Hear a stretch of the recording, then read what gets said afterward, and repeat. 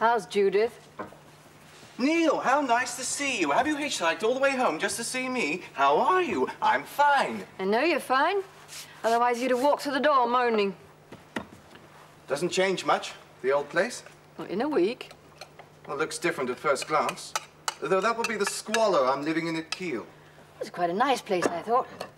Quite a nice girl, Judith. Two of the most deprecating words in the English language when used by you. Quite and nice. Have you shaved today? No, neither of you. And if that bag is full of washing, I've only one thing to say to you. You know how the machine works. Do you know how the kettle works? You don't mean that. You mean, do I know what to do to make it work? Oh, it is so nice to have you home again. I simply hated all that peace and quiet. And as for how it works, we'll skip the physics lesson. You wouldn't understand. Your grandfather always said beware of educated men. They never talk to you. They've forgotten how. Ah, difficult. I've come home especially to talk to you.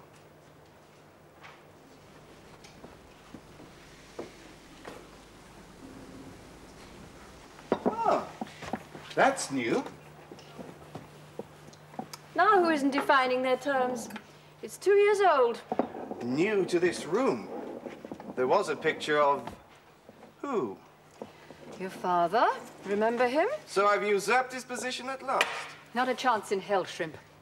Do you mean it? Bit touchy today, aren't we? How is the old codger? Oh, he's cold, I should think. He's in Aberdeen. I know. Back tomorrow. Just in time for me to spill the beans about you. If necessary. Then you'll just skip, I suppose. That's right. So, did you go and see a doctor?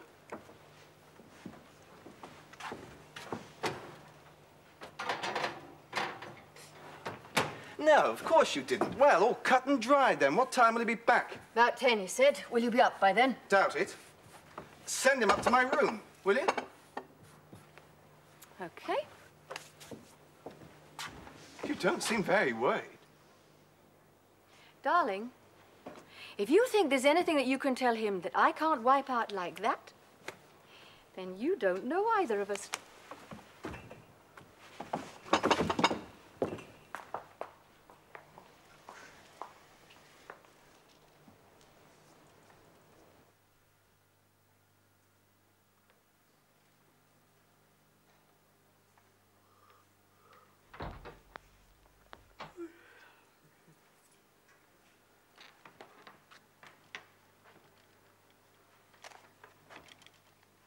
Thank you.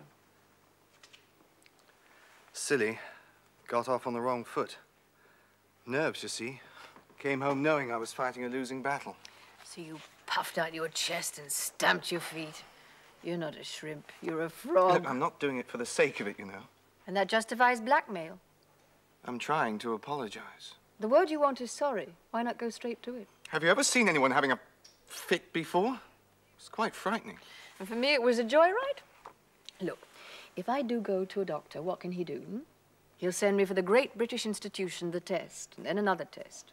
And the first test will go wrong, and I'll go back, and they will get it right, and eventually, because they always do, they will find something wrong with me. Middle-aged women do not suddenly throw fits on the train for no reason. Singular fit, one fit. Just one? You promise? Any other signs that you're falling apart? Oh, I can't drink as much as I used to. Shouldn't the old man know about it just the same? Oh, he'd be less able to cope with it than you. No, Neil, you mustn't treat me like a fool. Would I ever? Well, if I think there's something wrong, I will do something about it. I don't want to be ill. But there's an unpleasant streak in the family. Mind over matter brigade. Your father's to blame. Only got a pain in the neck because you think you got a pain in the neck. Mental acupuncture. Transfer your pain to someone else's neck. I do it all the time. The number of people who say, Neil, you've become an absolute I'm ahead pain. of you. I felt sure I'd have no difficulty with you.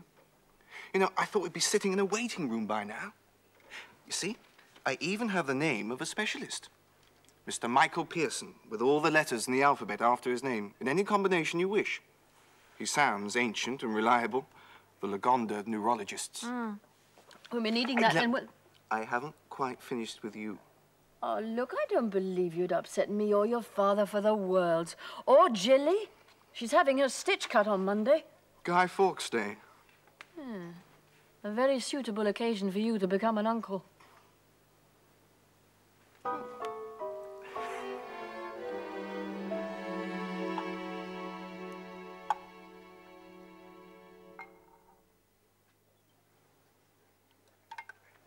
Mr. Hepplewhite really knew what he was doing when he made a chair. What about his tables, though? This one could do with a piece cut out like so.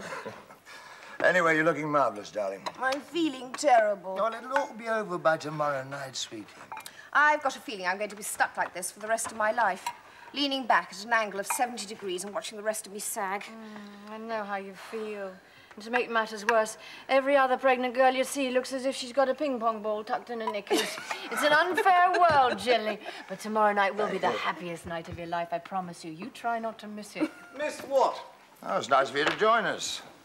Sleep all right, did we? You still haven't shaved. Oh, for heaven's sake. Jilly, how are we both? Could I have a spoon, please, darling? Sorry, darling. Now, where's Nick? Late turn. You know, work, Neil. W-E-R-C-K. You must have read about it somewhere. You know, I've had a great deal of sympathy at college. Sister married to the fuzz, they rained flowers on me. They still don't see me as fully human, though. Of course, I told them he was thinking of chucking it in, going to sail around the world in an upturned panda. When you left school, you should have donated your sense of humour to the sixth form, where it belongs. I used to like you. You always knew where I buried the tortoise. Where did you? Now I realise you are quite unworthy of such a confidence. Oh, well. What are you going to call my niece? Nephew. Oh, don't start that again, darling. We did the test on her, Mum, didn't we, Jilly? What test? The string with a ring on it over the baby. If it turns clockwise, a boy. It didn't. Which only goes to prove the theory that the female sex is contrary even before birth. So, what are you going to call her? No idea. Of course she has, only it's so dreadful it has to be written down. Dear Mum and Dad, Mr. and Mrs. Nick Puxley are pleased to announce the arrival of Pixie Puxley. Well, if it is a boy, she could always call him Michael, couldn't she, Mum? Bit ordinary, dear. Oh, I know some very clever Michaels. Didn't you know a doctor once? Michael somebody or other? Neil, go and open a bottle of wine, will you? What marks, sir? Well, you choose. You're good at that. Thanks.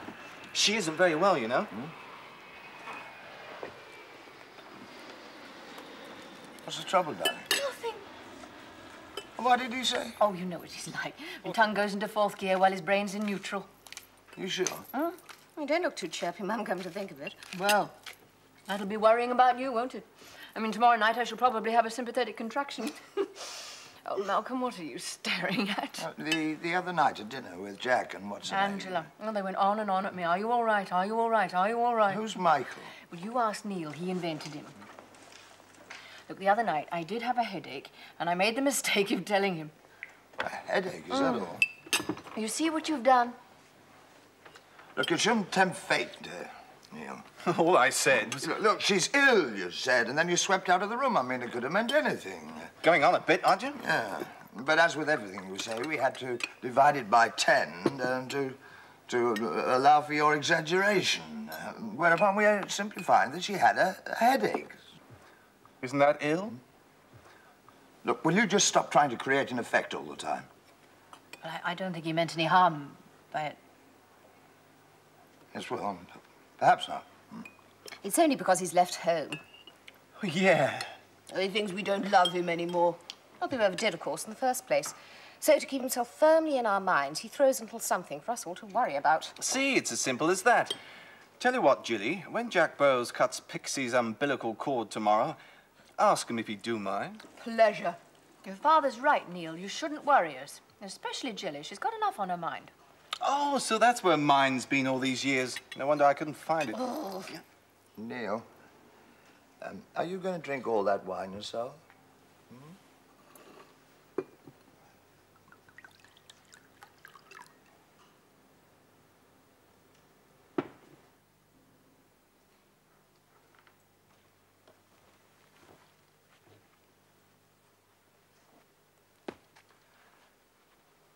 was a bit naughty. Yeah, well, I'm still a kid, aren't I? Julie gone? Yes, your father took her.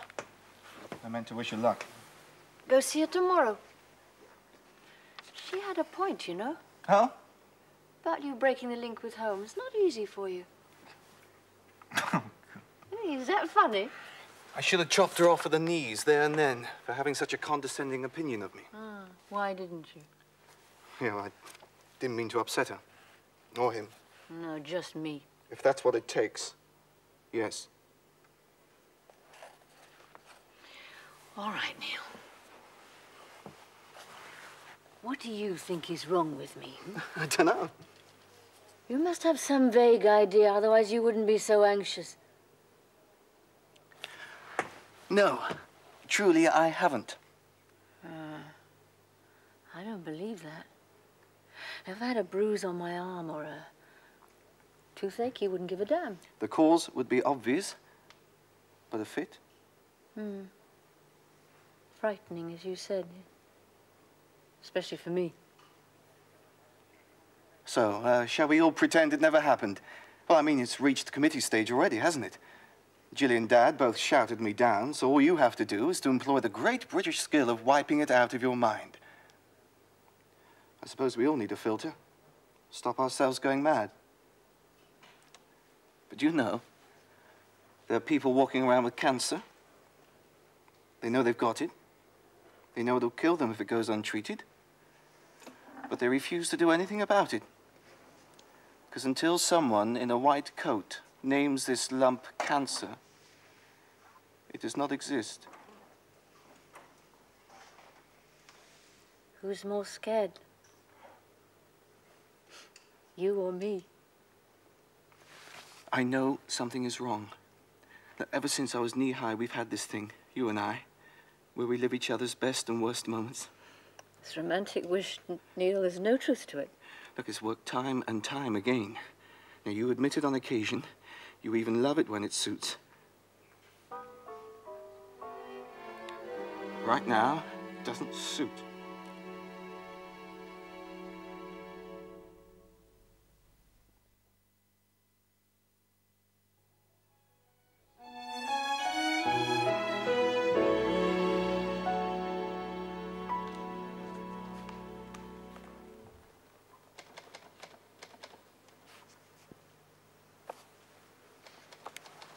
I understand from my receptionist that you were rather rude.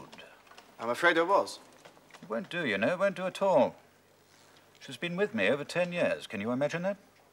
Well, it certainly is a long time to hold down a job. You wanted to see me urgently, Mr. Laurie. Yet you come with no letter from your GP, no introduction from a colleague. Most cavalier. I can pay you, Mr. Pearson. Good heavens, I should think so. I shall be with you in one moment. Well, it's good of you to see me. The options were self-sorting. See you or have you screamed the building down?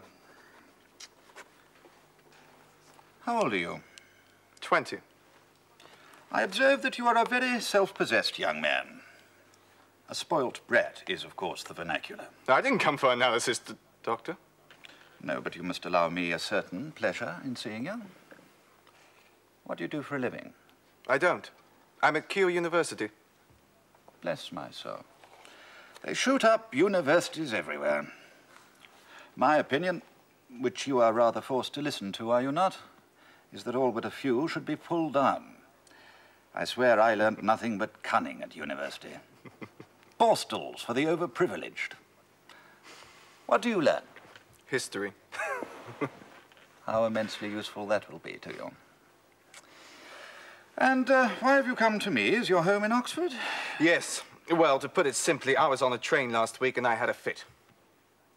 What sort of a fit? What kinds are there? I presume you mean a convulsion, an epileptiform fit? Yes. 1 minute I was sitting down, the next I was writhing around on the floor, foaming at the mouth. Did you hurt yourself falling? No. I thrashed around a good deal, you know, arms and legs. Oh, I grunted at the exhalation of each breath. How? Do it for me.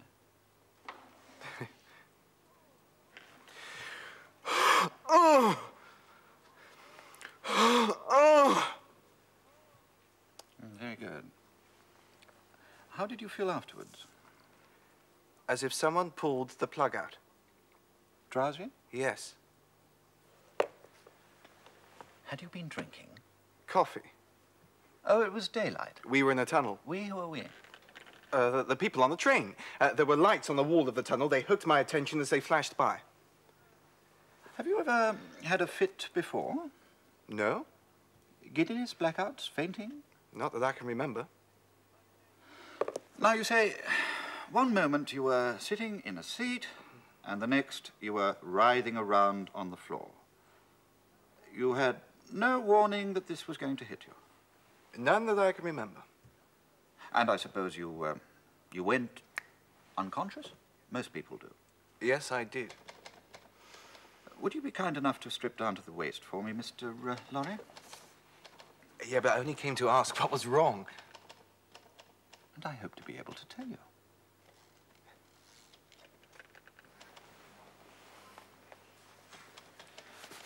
Relax. Now then, breathe in for me. Breathe out. In. Out. In. I was wondering whether there was Out. anything to worry about.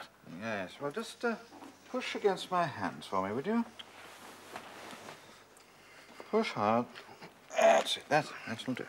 Now, you see this white line? I'd like you to walk along it heel to toe for me.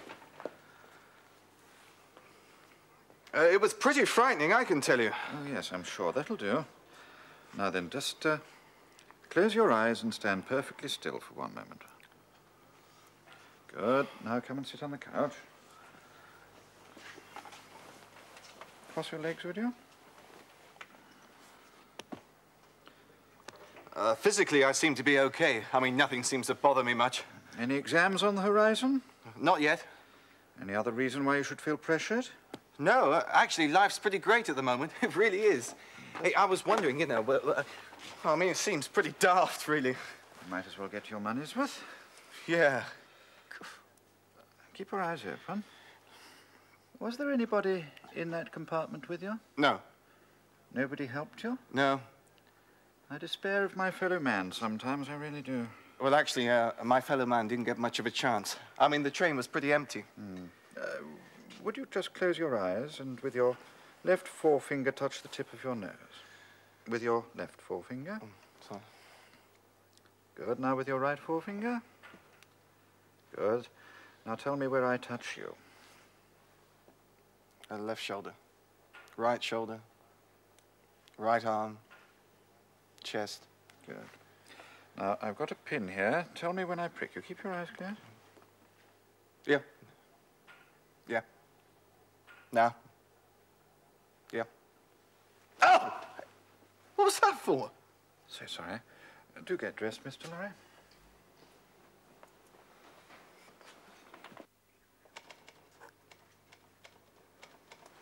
Well, what could it have been?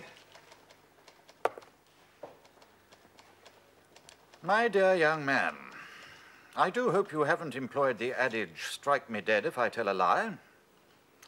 No, of course you haven't, otherwise you'd be lying dead at my feet. Would I? If there were any justice, yes. Why did you come to see me? I had a fit on the train. You did not. You described the fit in precise details, and yet you say you were unconscious. You were alone in the compartment, you say. I conclude there was no one to describe to you what happened afterward. I came for a checkup, mate, not a quizzing. But I do believe there was someone with you, on whose behalf you've come to see me today. Someone dear to you, someone afraid to come themselves, someone older than yourself, middle-aged. That's when it's most likely to occur. My mother. Well, you're not the first young man to stand in, as it were, for a friend. Though I must confess that such concern appears to be on the decline. I'm sorry. So, all these things happened to your mother.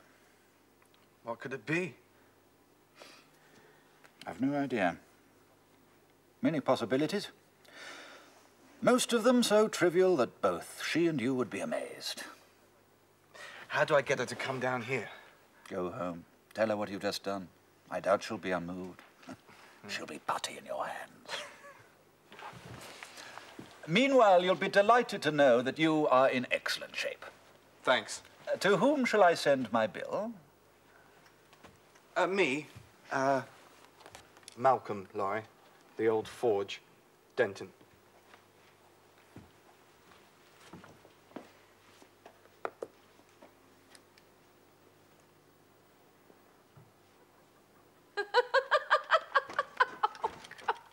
Will you go now? Oh, I'll have to save your face. Trivial, he said. Most of them so trivial that both she and you would be amazed. Oh, well, there's hardly any point in bothering him, then. Oh, no, come No, on, I'm only Laurie. teasing you. I will go, I promise. If you'll still promise. Not to tell my father. Right. No idea you were that worried. Yeah, well, I'm not now. No, it's nice to be the object of so much concern. He sounds nice. He's what you always dreamed of. The perfect gentleman. Does he shave?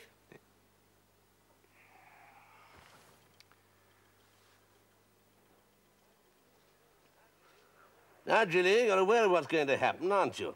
And as a consequence, what might happen. You listening to me? Yes. Good. I'd rather not talk to thin air. Where was I? What's going to happen, and as a consequence. Right. Now, I'm going to go in there and cut the stitch. Now, I've shown you what that's like. Once around the old cervix, rather like a purse string, holding it all together. Imagine, if you will, the downpipe at the point it joins the gutter. I understand you perfectly, Jack. Mr. Burroughs in here, I think. I understand perfectly, eh? Well, let's cut it and see. See what? See if the old muscles dust heave a damn great sigh of relief and heads appear. I hope so. For a start, it'll get your blasted father off my back. Every time I look round, there he is, checking up on me. Well, how do you think I feel? I've had it for 9 months. Yes, but you're his daughter. I mean, heaven help you, but you are. I'm a highly qualified gynecologist. I don't rate blanket surveillance. Is he still out there? Oh, no. I scoffed that. He's in my office. Against his will, mind you, working his way through my sherry. I mean, do I look over his shoulder when he's doing my income tax, do I? Dare you? You've heard. Oh, Jack. Oh, Mr. Burroughs. That's all right. What are the chances of it all happening today? 50-50. But if I'm wrong, don't hold it against me.